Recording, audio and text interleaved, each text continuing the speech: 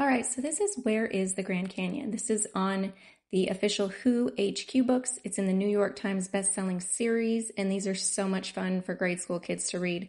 They're small chapter books, but the wording and the font and the illustrative pictures makes it super easy to read and understand.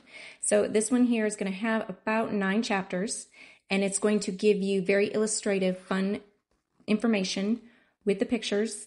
And it's also going to have the timeline of the Grand Canyon. It's going to have the 1.7 BYA, which is the when it forms, then when the Grand Canyon supergroup forms, then when the hermit shale forms, then when the first humans visit the Grand Canyon.